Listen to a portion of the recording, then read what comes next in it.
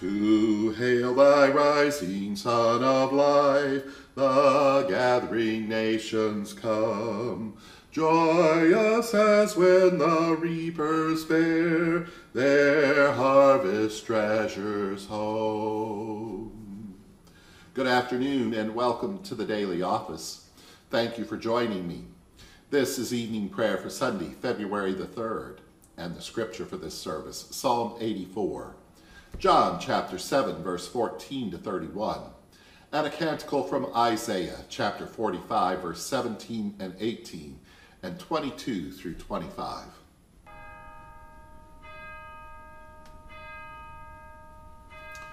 O God, come to my assistance, make haste to help me.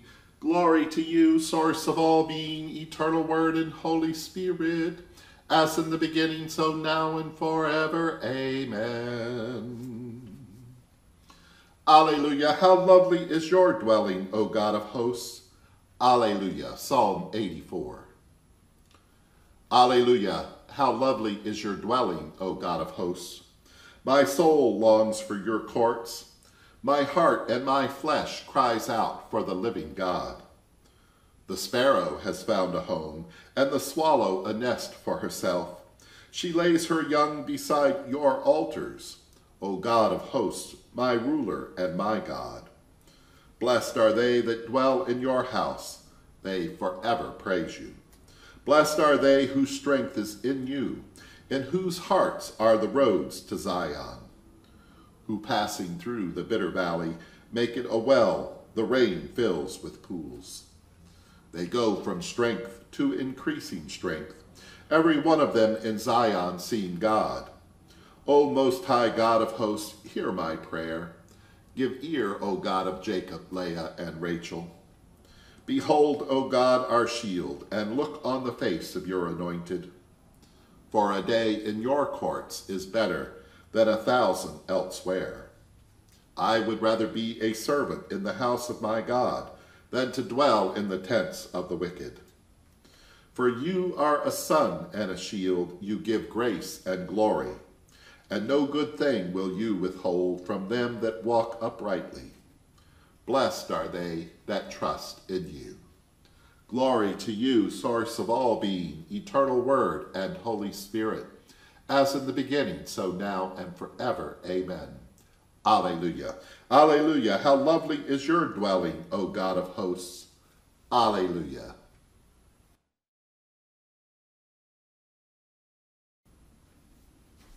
The lesson is from the Holy Gospel according to John, chapter 7, beginning at verse 14.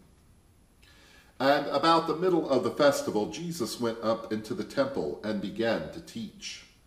The Jews were astonished at it, saying, "How does this man have such learning, when he has never been taught?"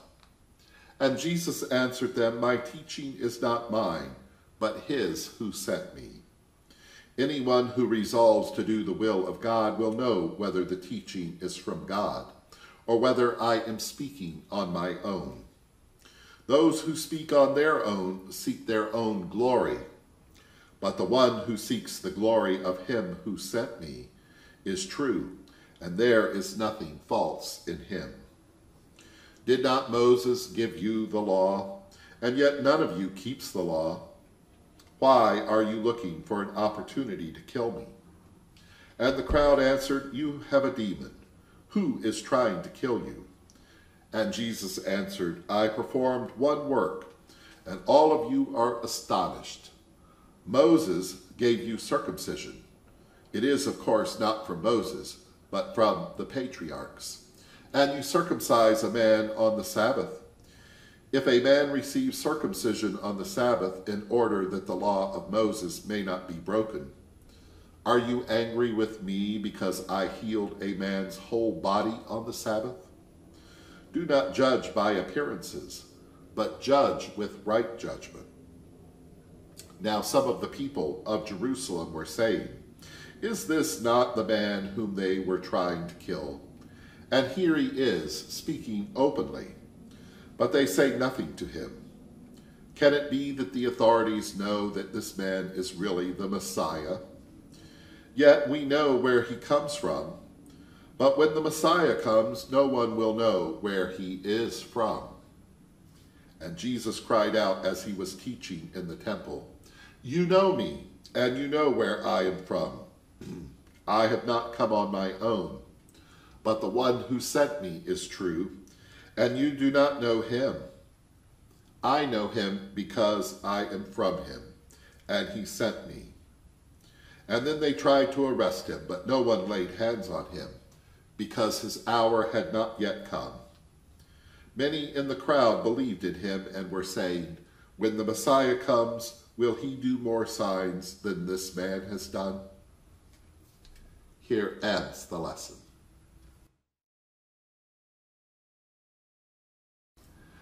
Now let us offer our prayers and petitions. Show us your mercy, O God, and grant us your salvation. Clothe your ministers with righteousness. Let your people sing with joy. Give peace in Jerusalem and in all the world, for only in you can we live in safety. Keep this nation in your care. Guide us in the way of justice and truth. Let your way be known upon the earth, and your saving health among all nations. Let not the needy be forgotten, nor the hope of the poor taken away.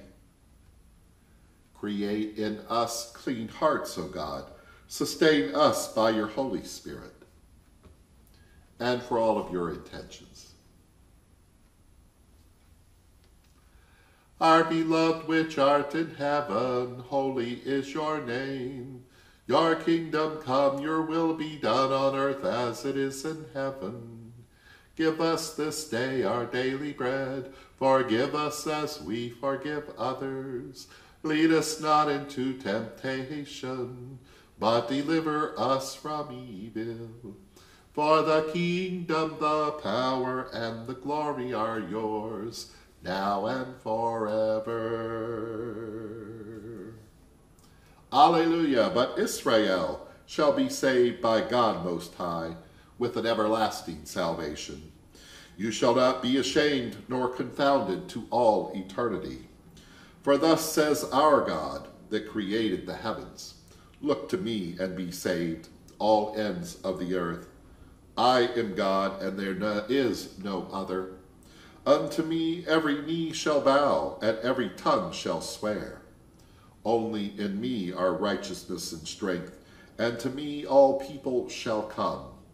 And all that are incensed against me shall be ashamed. In me all the children of Israel shall be justified and glory." Glory to you, source of all being, eternal Word and Holy Spirit, as in the beginning, so now and forever. Amen. Alleluia. Alleluia. But Israel shall be saved by God Most High, with an everlasting salvation. Alleluia.